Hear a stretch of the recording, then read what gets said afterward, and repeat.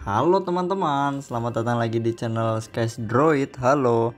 Jadi di video kali ini aku akan membagikan skrip lagi teman-teman ya. Itu untuk kali ini skrip dari game King Legacy teman-teman ya. Jadi langsung aja kalian bisa masuk ke Robloxnya teman-teman ya. Nah ini Robloxnya udah dimodifikasi teman-teman ya. Jadi ini pakai yang Arceus X teman-teman ya. Jadi buat teman-teman yang belum punya Arceus X-nya atau aplikasinya, kalian bisa masuk aja di channel ini teman-teman ya, di bagian video. Di situ ada video untuk cara downloadnya teman-teman ya, dan ini kebetulan keynya lagi free teman-teman ya. Untuk nggak tahu sampai berapa hari kalian bisa gunain tanpa harus get key teman-teman ya. Jadi enak banget, langsung aja continue teman-teman, bisa langsung masuk ke game ya. Nah untuk videonya itu kalau kalian bingung gitu, kalian bisa masuk aja ke playlist teman-teman ya. Nanti di situ ada playlist untuk eksekutor, kalian bisa langsung klik aja di situ teman-teman. Ada satu video teman-teman ya, video yang paling pertama itu video tentang cara download aplikasinya teman-teman. Dan jangan lupa kalian uninstall dulu Roblox kalian kalau kalian mau download teman-teman ya, mau install ya, supaya lebih work teman-teman ya. Takutnya nanti ada data yang nabrak atau gimana teman-teman ya. Oke gitu aja teman-teman, langsung buka sini. Buat teman-teman yang mau skripnya langsung klik linknya di deskripsi. Di situ udah aku cantumin di deskripsi teman-teman ya. Namanya King Legacy Script teman-teman ya. Di sebelahnya kan ada link teman-teman ya. Kalian klik dulu linknya, nanti kalian diarahin ke halaman selanjutnya teman-teman ya. Sebelum buka gamenya, saran aku kalian copy dulu yang di paste bin itu teman-teman ya, di copy. Lalu kalian buka gamenya supaya nanti kalau udah masuk ke game kalian tinggal paste aja teman-teman ya. Oke, ini lagi loading King Legacy teman-teman ya. Terus kalian tinggal buka aja gini nih, buka yang gambar kudanya. Jadi kalau kalian yang pakai aplikasi Arceus ini otomatis udah ada gambar kudanya gini teman-teman ya. Tinggal masuk aja ke bagian eksekutor. Nah tinggal kalian paste gini teman-teman ya, di sini kalian paste gini, langsung selesai teman-teman ya. Langsung execute aja, gampang banget, langsung muncul teman-teman ya. Itunya bisa disilang teman-teman, gambar kudanya bisa langsung klik yang anti AFK teman-teman ya. Aduh sebentar, nah ini teman-teman ya, langsung klik load teman-teman ya. Dan buat teman-teman yang player PC gitu kan, kalian bisa klik linknya di deskripsi juga. Ada channel aku namanya Skies Gaming teman-teman ya. Buat yang PC di sana tutorialnya lengkap dan skrip-skripnya banyak yang udah aku share teman-teman ya. Atau enggak di akhir video nanti ada di rekomendasi channel, kalian bisa klik juga di sana teman-teman ya, supaya ke channel Skies Gaming teman-teman ya untuk yang di PC. Oke langsung kalau udah gini. Nah kalau kalian nggak muncul teman-teman ya, misal gini nih, ngeran satu kali nggak muncul skripnya, GUI nya nggak muncul, kalian run lagi aja teman-teman ya, execute lagi. Nah gini contohnya, nah gini, terus kalian klik lagi teman-teman ya, anti AFK gitu kan. Bentar, nah klik load teman-teman ya. Jadi kalau yang nggak muncul kalian ulangi lagi aja execute nya. Tadi aku sampai 2 kali atau 3 kali baru muncul teman-teman ya, jadi harus dimaklumi teman-teman ya.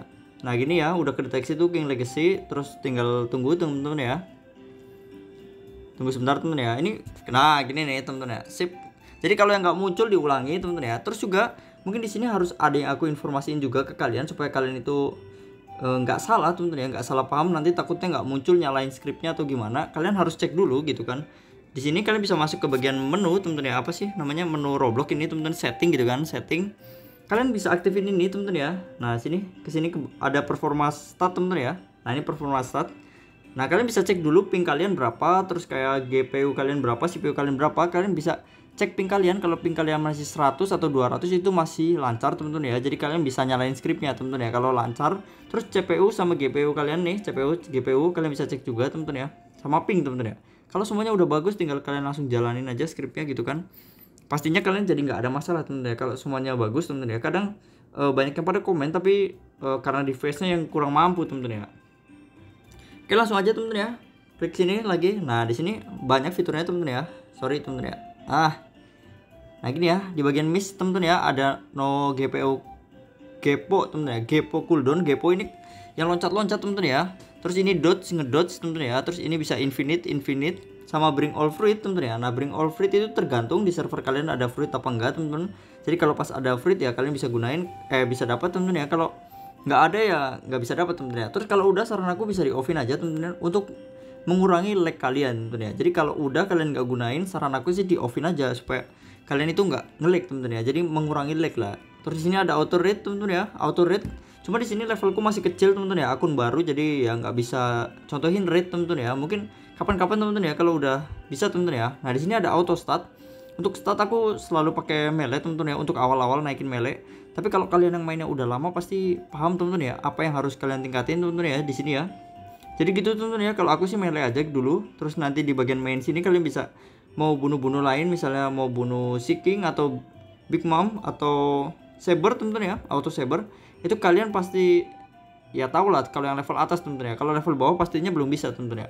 Langsung aja di sini ke auto farm teman-teman ya. Jangan lupa select weaponnya dulu. Kalau aku karena tangan kosong jadi pakai yang ini teman-teman ya. Terus tinggal auto farm aja teman-teman, klik gini. Nah ini mungkin bisa digeser sedikit teman-teman ya. Nah ini mungkin aku bisa close dulu teman-teman. Ini ada tombol close ini di bawahnya level teman-teman ya. Nah itu ada close warna merah. Nah ini teman-teman ya. Nah ini kalau kalian perhatiin questnya langsung diambilin itu lawan soldier teman-teman ya. Nah itu tuh dibunuhin langsung tuh dipukul-pukul teman-teman ya, cepet banget teman-teman ya. Tuh kalau kalian perhatiin di kirinya sama level aku itu level 8 teman-teman ya, sekarang udah level 8. Nah itu teman-teman ya, ngebut banget mukulnya. Kalau kalian naikin melee-nya terus teman-teman ya, jadi mukulnya semakin cepet ngehitnya, mati teman-teman ya, cepet mati. Dan levelnya ini untuk ukuran HP ini cepet teman-teman ya, untuk auto farm ya. Tuh kalau kalian perhatiin tuh mukulnya bener-bener GG sih teman-teman ya. Terus pas ngambil questnya juga cepet temen-temen ya. Tuh nggak delay, nggak tahu sih itu karena HP ku yang nggak nge-lag atau karena emang secepat ini temen-temen ya. Karena kan HP ku nggak lag jadi dia bakal cepet untuk jalanin scriptnya temen-temen ya. Nah ini contohnya tuh udah level 10 aja temen-temen ya. Bunuhnya juga udah mulai cepet karena aku naikinnya stat terus. Tapi kalau misalnya kalian statnya yang melee terus, tapi kalau kalian udah mati temen-temen, mulai mati-mati, saran aku kalian bisa naikin juga defense kalian temen-temen ya. Nah jadi kalian bisa open lagi ke sini temen-temen ya. Misalnya kalian udah sering mati nih temen-temen ya, kalian bisa masuk di bagian stat. Nah ini bisa offin dulu melee-nya, terus kalian bisa aktifin defense dulu supaya nyawa kalian bertambah temen-temen ya. Itu kalau kalian perhatiin nyawaku itu kan cuma ada 100 temen-temen ya. Nanti kalau misalnya aku udah naik level, nah itu jadi 140 temen-temen di kiri atas temen-temen ya. Nggak bisa aku tunjukin temen-temen ya. Di kiri atas itu kan ada tuh nyawaku 140 level 12 di bawahnya temen-temen ya. Nah kalau misalnya kalian udah merasa kuat gitu kan nyawanya, nah kalian bisa naikin lagi untuk melee-nya lagi temen-temen ya. Nah gini tinggal tungguin temen-temen ya, tungguin tuh. Masih kurang kuat temen-temen defense-nya ya, masih sering ngurangin nyawanya kerasa temen-temen ya. Nah gini ya, tinggal ya udah 180 misal gitu temen-temen ya. Terus kalian aktifin lagi melee-nya supaya lebih kuat lagi temen-temen ya, mukulnya ya kan. Jadi gitu temen-temen ya, kalian setting-setting aja untuk statnya kalian sesuaikan gitu kan, supaya nggak mudah mati sama musuhnya temen-temen ya.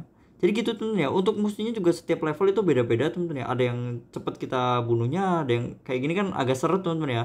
Nanti semakin tinggi levelnya semakin seret ya. Kalau mati-mati ya udah temen-temen ya, biarin aja gini temen-temen ya. Kalian bisa tinggal aja temen-temen ya. Yang penting itu nggak ngebug temen-temen.